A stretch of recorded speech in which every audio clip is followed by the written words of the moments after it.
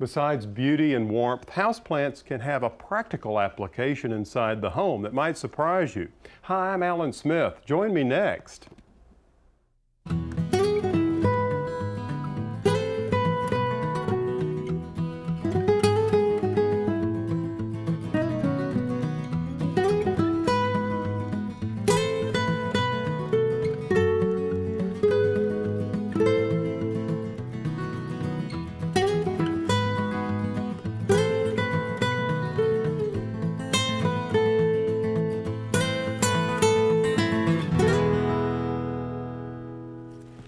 Hi, I'm Alan Smith. You know, houseplants have always been such a great way for us to bring nature a little closer to us by having them inside our homes. Today, I'd like to share with you some tips on how to ensure their survival once you bring them indoors. We'll travel to Carmel, California and learn how some of the earliest pioneers took full advantage of plants with practical purposes. One of my favorite practical plants is the aloe vera, known as the first aid plant. It's always there when you need a healing hand. Plus, if your house gets a little stuffy sometimes, I want to share with you some of my top picks in the way of houseplants that are great for filtering the air, such as this Dieffenbachia English ivy. And if your garden needs a little splash of color, maybe it's a little drab this time of year, how about some great sources of color that are also edible? That's right, edible. But first up, we'll take a tour of Carmel, California for a look into the past. That's next, so don't go away.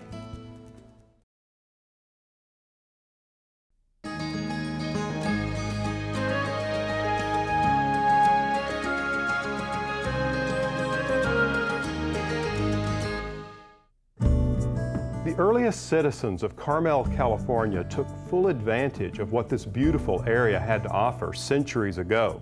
So let's stop in for a tour of the mission with historian Sir Richard Minn. We often forget that at the same time Jamestown was founded on the eastern coast of the United States, Spain sent an expedition along the western coast as a map-making expedition, and it is they who named this place Carmel, the oldest name to appear on a map of the United States, taken from its namesake in the Holy Land, meaning Garden of God.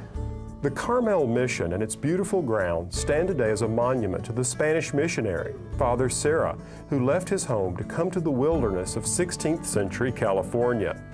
This was the favorite of all of the missions that Father Serra founded. It's so much reminded him of his native land that he had a special affection for this place. Now, where was he from originally? The island of Majorca, from the small village of Petra. Today we tend to think of gardens as a way of embellishing our surroundings with beauty and as perhaps a place to relax or enjoy. But here, where we found flowers in the mission during that period, they had to serve real purposes, such as for medicines or for spices or herbs that could be used for things such as obtaining dyes for weaving of blankets or the making of paint. This composition of the prickly pear cactus is stunning. And here again we have an example where something was not only raised for its attractiveness and its beauty, but also it was a source of food. The leaves could be eaten in stews and just as a vegetable, as well as the fruit that it bears. Although we see a different purpose to the mission today, it's still, in a sense, a center of community. It's the site of the local parish church of Carmel, as well as providing an elementary school, a site for community events, a place where concerts are held, and hopefully just a place that people can wander and find a sense of peace and maybe a little beauty that otherwise they wouldn't find. Now, I want to share with you one of my favorite plants for practical uses. It's the aloe vera plant. Here's a succulent most of us recognize. This is the aloe vera plant, and it's a plant no kitchen should be without. It's a nice enough looking house plant, but the main reason for keeping one of these things around is because of its healing properties. You see, you could also call this the first aid plant. It's developed quite a reputation for itself in soothing minor burns, scrapes, and other irritations. I always keep one nearby, so if I burn my hand or finger, I can just break off one of the stalks and squeeze the gel directly onto my skin. you can feel the relief immediately. Aloe vera is one of the easiest plants you'll ever grow. It likes plenty of light. It's ideal for a sunny kitchen window, and it prefers to stay on the dry side, so there's no need to fuss over this plant. You've probably seen the many products out there containing aloe vera, everything from shampoo to hand cream and even pills. But there's some question as to whether aloe vera can actually maintain its healing properties once it's been processed and stored. Some studies indicate that it actually works better when it's fresh, which is all the reason I need to keep one of these little guys around. Another positive aspect about this plant is the gel contains both antibacterial and antifungal properties. Now there's a lot of work being currently done on aloe vera, and it'll be interesting to see what benefits researchers unearth in the future. But until then, it's just nice to have this friend around. Not only are these plants practical, but they have the good looks to go with them. We'll take a look at purple coneflowers and sunflowers when we come back, so stay with us. Beauty isn't skin deep with these plants. Sunflowers and purple coneflowers offer a lot more than meets the eye. Check out some of these practical uses. Summer brings a wide variety of bloom to my garden. Some are exotic and come from faraway places, and others, like these purple coneflowers, are as American as apple pie. They grow wild in fields and along the roadsides in many parts of the country. And of course, you can just about always find them in gardens these days because they're such super perennials. Just look at these blooms. It's amazing how bright and fresh they look even in the hot summer sun. These make excellent cut flowers, and I often use them in arrangements. There's a lot more to this plant than just a pretty face.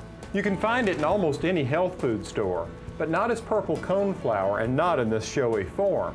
You see, its other name, botanical name, is echinacea, and if taken in pill form, it can actually boost the immune system. I know this isn't the cold and flu season, but there's nothing nastier than a summer cold.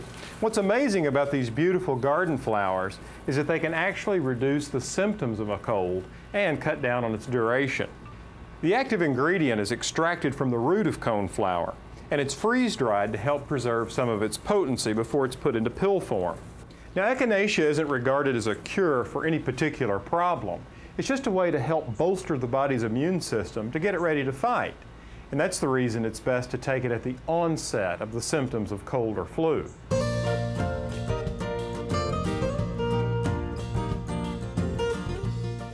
Is it any wonder why these are called sunflowers? Few names are as fitting. The bloom actually looks like a little miniature sun. And as you might guess, for these little guys to perform well, they need full, hot sun.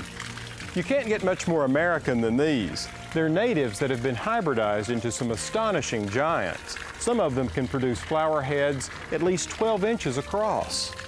And then there are others that perhaps don't grow as large but make up for it with a beautiful array of colors.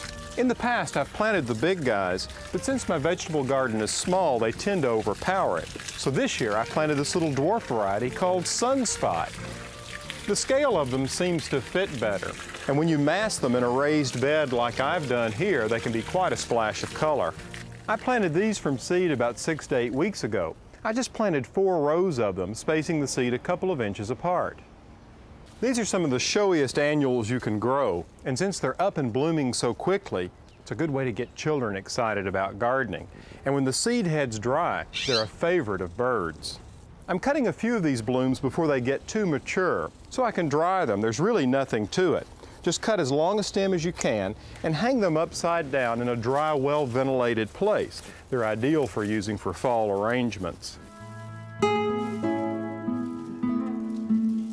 We've taken a look at several types of practical plants, but what do you do with them when you bring them home? Bringing a house plant home and giving it any chance for survival depends on establishing a good watering cycle. You see, too much water or too little seems to be the #1 killer of houseplants. I've always found it helpful to deep soak new houseplants as soon as I bring them home. You can do this by simply placing them in the sink and watering them thoroughly from the top until the water has washed through the holes. Let them drain and then repeat the whole process about 30 minutes later. Now this does two things. It thoroughly saturates the soil around the roots, and it also washes out any salt buildup from fertilizer. When you water, make sure it's not too hot or too cold, just pleasant to the touch. Your plants will appreciate you for this, and they'll drink more of it. Also, it's important to realize that too much chlorine can harm your plants. You can easily dechlorinate your water by simply filling the watering can the day before, and the chlorine will evaporate overnight. It's just natural for a plant to produce a few yellow leaves, nothing to get alarmed about. You see, this is particularly true if the plant has been moved to a new location. However, if it produces a lot of yellow leaves all at once, say 5 or 6, you may be overwatering, or the plant may be suffering from a lack of light. For most plants, just keeping the soil consistently moist is the best approach. Now let's clear the air with houseplants. My list of the top picks for filtering the air coming up next. Stay with us. Throughout the show, we've been taking a look at the many practical uses that plants serve. They offer us shelter, food, medicine, so many things, including filtering the air. You see, it was NASA that came to this conclusion. They recognize that plants can actually improve our interior environments in a big way.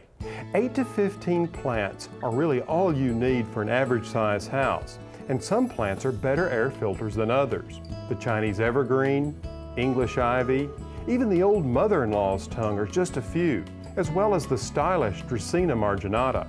The corn plant is another example of one that will clean the air. The way I see it, if the space program recognizes this, then there must be something to it. In keeping with this idea of useful plants, and we've certainly seen how practical houseplants are, let's talk about plants for food. Now you've got my attention. Doesn't get much more practical than that, does it? When temperatures begin to cool, I look to my garden to produce some wonderful salad greens. I fill my tiny vegetable garden with lettuce, broccoli, and even pansies and violas. Yes, you heard right, pansies and violas. My spring and fall vegetable garden just wouldn't be the same without some of these beautiful edible blooms. And they're great mixed with salads and even covered in sugar and added as toppings on cakes. A little later, I have a recipe where I'll show you how to do just that. It's beautiful and tasty. If you love old-fashioned flowers as much as I do, then you'll know why I'm crazy about this little penny viola from the flower fields. And while I tend to go for violas that are blue and purple, there are actually many colors to choose from, including yellow and white. What sets penny viola apart from other violas is its compact size and uniform blooms. These tough little guys are more cold hardy and more heat tolerant than typical pansies.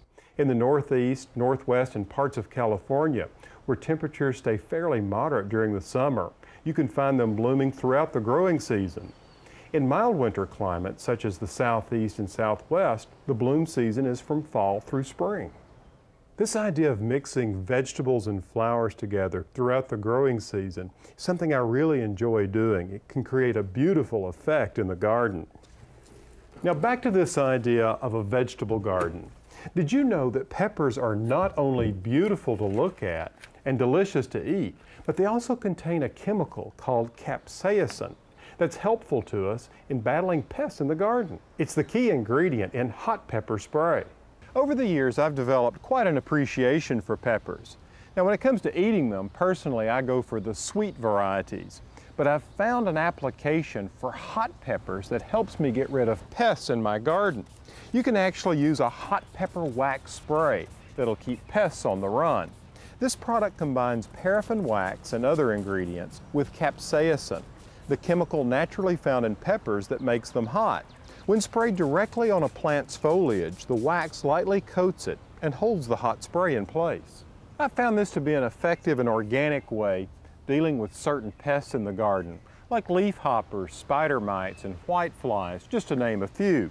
Now, when you use this, you need to certainly keep it away from children, and you don't want to get any of it in your eyes because it can really burn.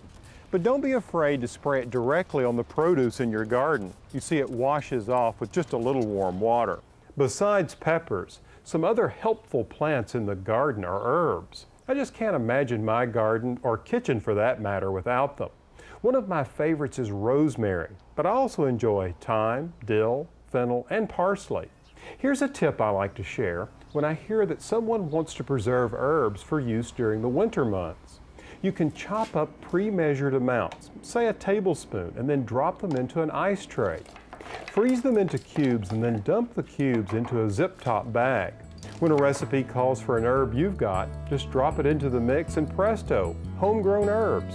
Remember that a tablespoon of dried herbs is equal to 2 tablespoons of fresh, so be sure to check what your recipe is calling for so you can measure accordingly.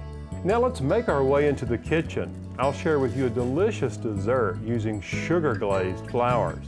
It doesn't get any more practical than that, does it? Visit virtually any restaurant these days across the country, and you'll find that chefs are using flowers not only as a garnish for food, but as an ingredient as well. Now, this isn't a new idea. In the 19th century, bakers used flowers in a crystallized form to decorate confections, just as I've done here with this cake. Not only are these crystallized flowers beautiful to look at, but they're delicious to eat. And it's a great way to use certain flowers from your own garden. Of course, you wouldn't want to eat every bloom. Some taste better than others, but there is quite a range of edible flowers. There are roses, scented geraniums, snapdragons, and a whole host of herbs. If you try using flowers this way, I can't think of a better reason to avoid using pesticides. Now today, I'm using violets, some violas, and mint leaves to decorate this cake. Let me show you the process. It's very simple. First, I created a syrup by taking a full cup of granulated sugar and a half a cup of water. I put this on medium heat and brought it to a boil and let it simmer for 2 to 3 minutes until the syrup ran clear. After I allowed the syrup to cool, I applied it to the leaves and flowers and then sprinkled granulated sugar on them. After they've dried a bit, I simply apply them to the cake. The way I see it, houseplants are a very practical way for us to improve the quality of our homes. And what's nice is that some of them, like the aloe vera, can be used for medicinal purposes. So if you don't have one of these in your kitchen, you ought to run out to the garden center today and get one. If you'd like more information on many of the topics you've seen in today's show, just check out my website. That's pallensmith.com. From the garden, I'm Alan Smith.